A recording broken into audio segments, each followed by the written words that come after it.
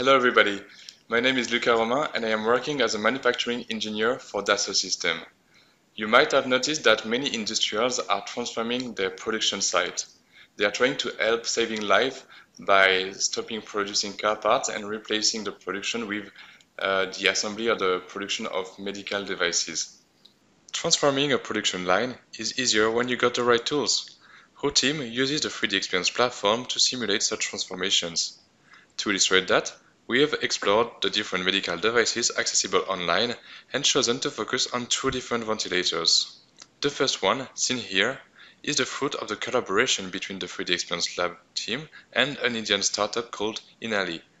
We really liked the design because it is simple, efficient, accessible and sustainable. Indeed, most of the parts can be printed and the others are standard elements. For our second example, we chose a more robust product, designed by Medtronic.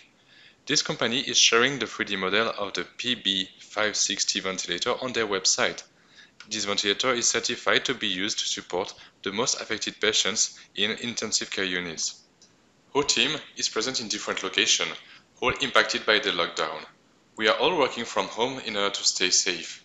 Let's see how we can adapt an existing production line to support alternative processes.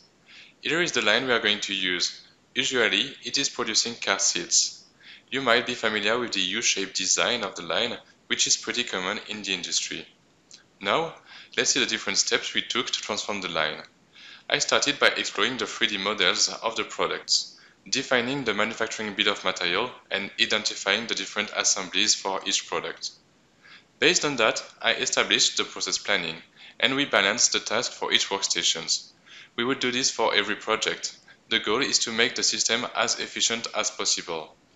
In parallel, my colleague started to work on the layout of the line. One of his goals was to stay as close as possible to the original configuration. Still, some modifications are necessary, and we made sure that the social distancing barriers were respected to ensure the safety of all people working on the line. Benjamin also defined a flow simulation to validate our productivity objectives. It shows the evolution of the productivity KPIs through the time and helps us to identify the critical inputs of our system. With a few clicks, we modify those inputs and observe the changes. In order to offer the best place to work, we can analyze ergonomics aspects of each workstation. The idea is to evaluate the postures of the operator for different tasks and propose an alternative that reduces the risk and allows the operator to work in a safe and comfortable environment.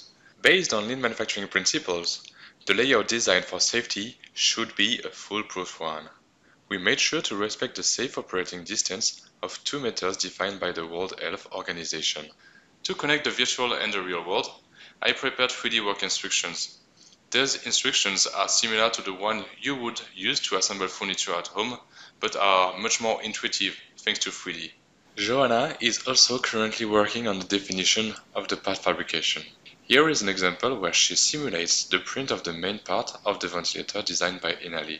We might continue this experience by thinking about how to automate the process or about how to maintain those ventilators, extending their life cycle. The 3D experience has many other things to offer, but this is all for today. Take care.